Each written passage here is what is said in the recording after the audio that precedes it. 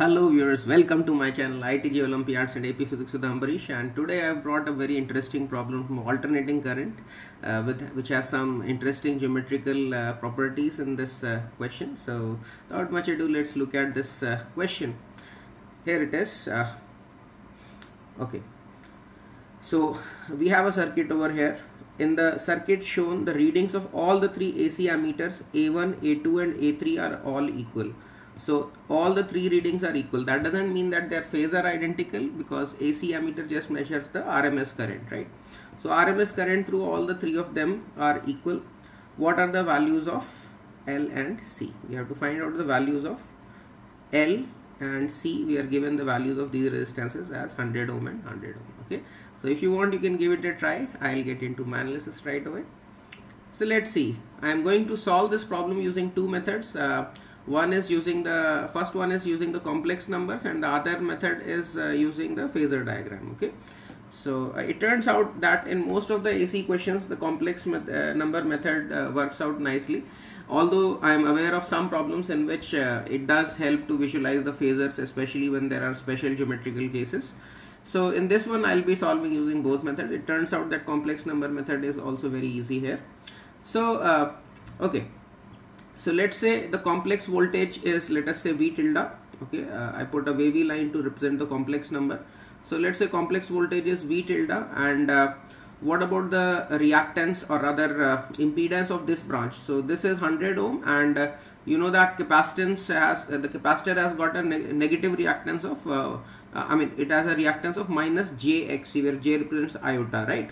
So total impedance of this branch is 100 minus jXc, where Xc is the magnitude of reactance and J is iota. Okay, so 100 minus jXc. So this is the complex current through this branch, that is V tilde divided by 100 minus jXc. Why? Because both these branches are in parallel. So whatever is the voltage drop across this branch, same is the voltage drop across the other branch. Okay.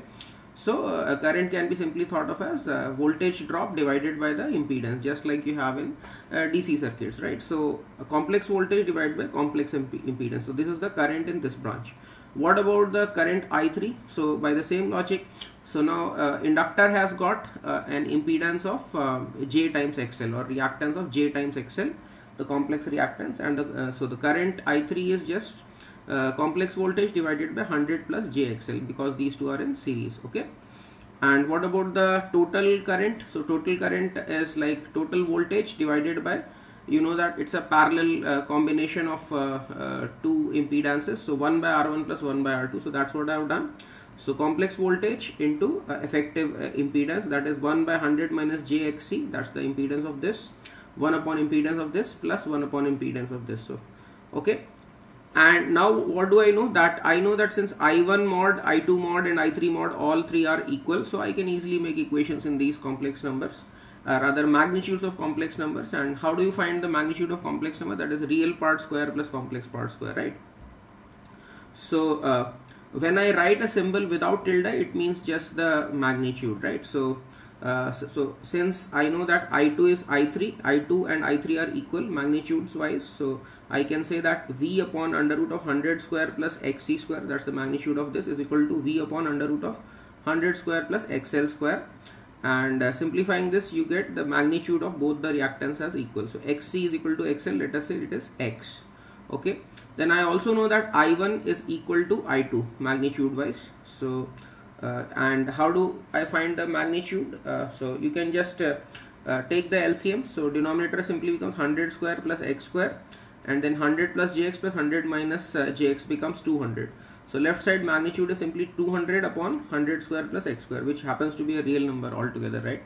The complex part vanishes when you take the LCM and add. Okay, and this should be equal to magnitude of this, that's the magnitude of current through the capacitor branch. So these two are equal, and solving this I get X as 100 root 3. Just simple equation, you rearrange and solve. So X comes out to be 100 root 3. So therefore reactance of inductor as well as reactance of the capacitor are 100 root 3. Now it's just a matter of putting XL is equal to omega L and XC as 1 by omega C. Okay, so XL is omega L, so L is XL upon omega, that is XL upon 2 pi F, frequency is given.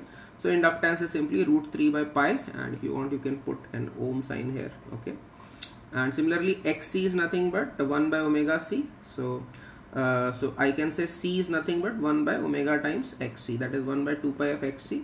Put the values and you get c as okay, fine, sorry, here it should not have been ohms, it should be Henry.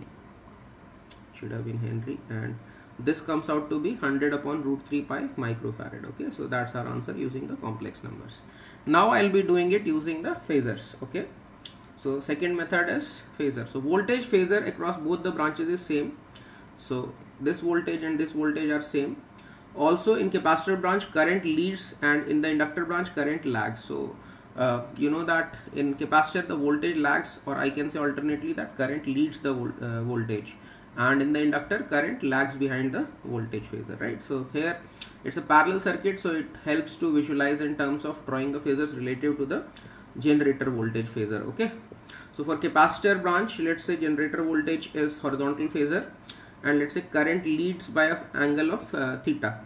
So what is the voltage in the resistor? You know that in the resistor the voltage and the current are in the same phase. So this is the voltage phasor IR, and the voltage in the capacitor part will be lagging behind the voltage in the resistor part. Why?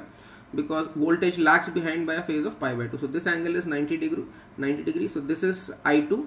Let me show you the figure. So with respect to this I2, the voltage in the capacitor is lagging behind by phase of pi by 2. That's why I have drawn relative to I2, I have taken 90 degree angle and drawn IXC. Okay, and of course the vector sum of these two voltages should be equal to the vector voltage V. Okay, or phasor sum should be equal to this V. Okay, so what does that give? Pythagoras theorem gives you IR square plus IXC square is V square. That's equation 1. And of course tan theta, if you want to find out, it is nothing but XC upon R, that is IXC upon IR. That's your tan theta. Similarly for inductor branch, you know that current will lag behind the voltage phasor. So this is again the voltage phasor. Let us say current is lagging behind a phase of phi. So again in resistor the voltage is in the same phase as the current I3, and the voltage in the inductor that leads the current phasor by a phase of pi by 2. So anti-clockwise pi by 2 I have taken this angle, and this is IXL, and the phasor sum should again be equal to the applied voltage. So what does this give me? Pythagoras theorem, IR square plus IXL square is equal to V square, and tan phi is XL upon R. So this is your equation 2 and this is equation 1, and you can see from equation 1 and equation 2 that XL and XR are equal. Okay, R square plus XL square is equal to R square plus XC square. So XL and XC both are equal to each other, and let's say that's equal to X. Also since XL and XC are equal, you can see that tan theta and tan phi both are equal. Okay, so that means what? The net voltage phasor is along the bisector of current phasors I2 and I3. Why? Because this theta and this phi both are equal, so I2 and I3, so V is nothing but at equal angles with respect to both these currents, or we can say voltages along the bisector of I2 and I3, which in turn are equal to I each. Okay, okay. Also the phasor total current in the from the generator is the phasor sum of I2 and I3, and magnitude wise all these three currents are equal. Therefore I can say that the generator current I1 is also along the bisector of I2 and I3, right? Because when you have equal vectors, the resultant is always along the bisector if the magnitude of two vectors is equal, right? So translating this into phasor diagram, so this is your, let's say, capacitor current, this is your inductor current, inductor branch current, and both these angles are shown by theta because we have shown that they are equal, and this is the resultant current which is also I, and so I can see that I cos theta plus I cos theta is equal to I, that gives you theta is equal to 60 degree, and of course XC by R was your tan theta. You see XC by R here I wrote tan theta is XC by R, so that gives me the value of XC as R root 3, that is 100 root 3, which is 1 by omega c, and that again gives me same value of capacitance, that is 100 by root 3 pi microfarad. Similarly XL by R is also tan 60 degree as we saw from the inductor diagram. Okay, XL by R here you see XL by R is tan phi, and phi was equal to theta, so that gives me XL is equal to 100 root 3, which is omega L, and then solving for L, putting the value of omega, you get again root 3 by pi Henry. Okay, so we get the same answer. So that was my analysis for this problem. I hope you enjoyed the analysis and you got to learn something from this video. And if you found this video useful, please do give it a thumbs up, and please share this video as much as possible with your friends through WhatsApp, Discord, Telegram, or whatever medium you use for networking with them. And most importantly, if you're not already subscribed to my channel, please do subscribe to my channel right now, and please recommend my channel to your friends, because that's what keeps me motivated to do new videos for all of you. It makes me very happy when I see the subscriber count go up. So please share this video as much as possible with your friends, and do remember to subscribe if not already subscribed. Thanks a lot for watching this video, and I'll see you in the next one. And as always, God bless you all. Thank you.